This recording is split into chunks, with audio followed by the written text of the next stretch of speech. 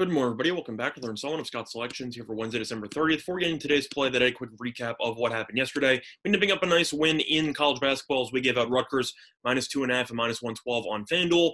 The line was pretty crazy. We got it at 2.5, ended up going all the way up to 4. Then you ended up having a late announcement that Ron Harper Jr., the best player on Rutgers, ended up getting injured in practice earlier that day, and he was officially ruled out. The line plummeted to roughly -1.5. And Rutgers, even though Harper did not play, won the game by 5, so they ended up covering the spread. Nice win overall. Rutgers definitely a very, very solid team in the Big Ten, and that backcourt is filthy, whether Harper plays or not. You had a couple other guys who stepped up, Geo Baker being one of them. You also had Mathis, who was absolutely fantastic, and they ended up getting the job done. So nice win there in college basketball. Before today's play, I looked at the college basketball card, wasn't really a fan of anything. Looked at the NBA card, wasn't a fan of anything. So for that reason, we're going to be looking at a college football matchup here. It's going to be taking place between Florida and Oklahoma in the Cotton Bowl. And for this matchup here, we're going to be going with Oklahoma in the first half. -3 is available on Bet Online at -110 at time recording of 1:40 a.m. Eastern Time. Couple reasons why I like Oklahoma in this spot. First of all, this line, if you shop around, whether it's the full game, whether it's the halftime line, make sure you shop your lines because there's a lot of disparity going on. For example, in the full game, Oklahoma is mostly available market-wide at 4.5. However, BetOnline has 5, and DraftKings right now has 6. So if you like Florida, you can find +6 available on DraftKings. But that just shows you an example here. You have one book that's offering 1.5-point differential between other books. So it's pretty crazy. First half lines are most available at Oklahoma -3.5. However, BetOnline does have -3, so that's the line we're going to be using for the play today. And a couple reasons why I like Oklahoma in this spot. First of all, I know Oklahoma started the year off pretty terribly in the Big 12. However, they have been playing a lot better lately as they enter this game in the middle of a massive winning streak. As after losing 2 of their first 3 games, they have won each of their last 7, including the conference title game against Iowa State in a revenge game. They have done really well so far over the past couple of months. Meanwhile, Florida was doing really well, potentially had a shot there to make the college football playoff, but then the wheels kind of fell off there as they ended up losing at home to LSU in a pretty pathetic loss as LSU was using a true freshman quarterback by 3. That was the thrown shoe game. They ended up losing in the SEC title game to Alabama by 6. That was respectable. Lost by 6, scored 46 points, ended up giving up 52, and now they are stuck here in the Cotton Bowl. Now, you might be wondering, well, you can't really hold the loss to Alabama against them. They fought tough, and I do agree with you on that. However, it seems like the players on Florida weren't really interested in playing in the Cotton Bowl, especially after they had a shot at playing in the playoff. And the reason why I say that is because of the fact that Florida's top 3 weapons in the receiving core are going to be out for this game. Kadarius Toney, everyone knows, great slot receiver, also used a little bit in the backfield occasionally for big playability. Definitely one of the biggest weapons in this Florida group at receiver.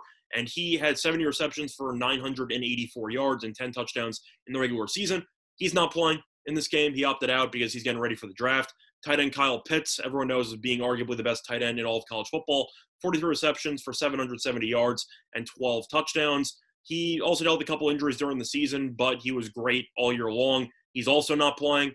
And then you also have the second best receiver, the wide receiver group, not including tight ends, in Trayvon Grimes, who had 38 receptions for 589 yards and 9 touchdowns. He is also not playing. So Florida's missing their top 3 receivers or top 3 threats in the passing game for this matchup.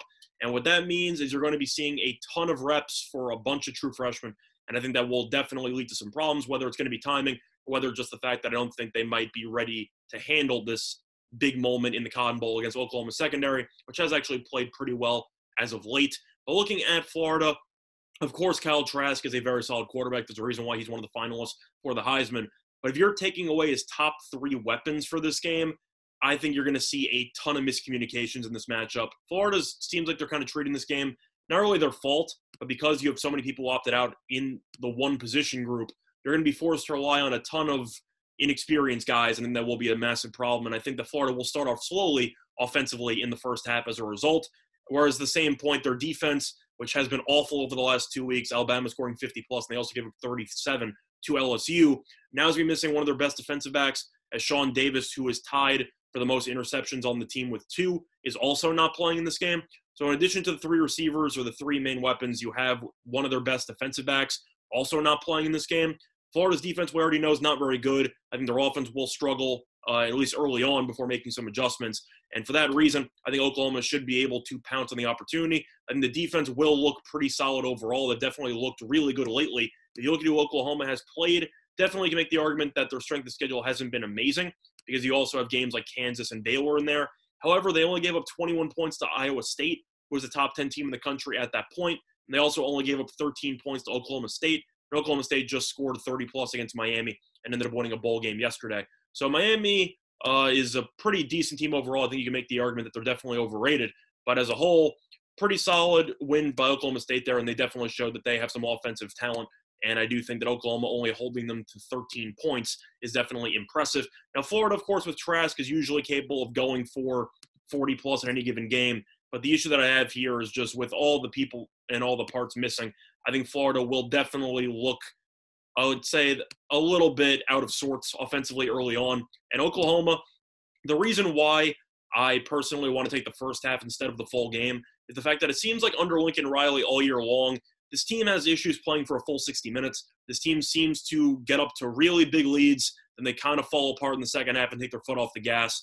So I'm a little bit concerned about laying 4.5 right now with Oklahoma, because I do think that Florida, who does play very, very hard under Dan Mullen, I think could potentially sneak through the back door there. But in the first half, I think Oklahoma should come out, punch them in the mouth, kind of like they did against Iowa State, before taking their foot off and almost allowing Iowa State to come from behind and win. Oklahoma, though, has allowed less than 22 points in each of their last 4 games. They have been playing really solid defensively.